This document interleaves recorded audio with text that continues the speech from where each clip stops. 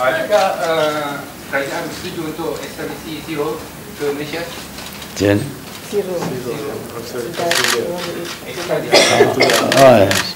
Ya, Sirul ni tak boleh balik ke Malaysia kerana Australia tidak membenarkan orang yang mungkin akan digantung sampai mati balik ke negara mereka yang mana undang-undang seperti itu diadakan. Tapi ada laporan Guardian mengatakan kerajaan bersetuju untuk membawa pulang. Kita mungkin akan membatalkan hukuman gantung ke atasnya, tetapi diganti mungkin dengan hukuman penjara dan sebagainya supaya dia boleh kembali ke tanah air. So does this mean that the government is reopening the Altantuyaa case?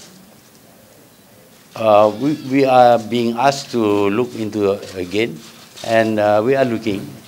Yes, interviews he said that even with the change of from life sentence to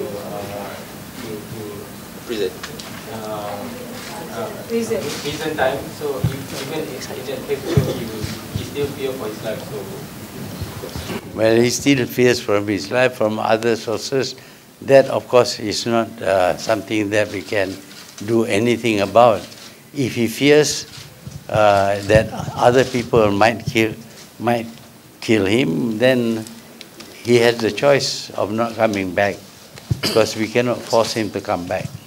So, you can confirm that the Malaysian government has been requested to ask for Sirul to come back?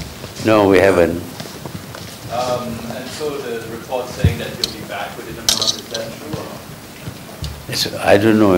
I'm hearing it from you for the first time.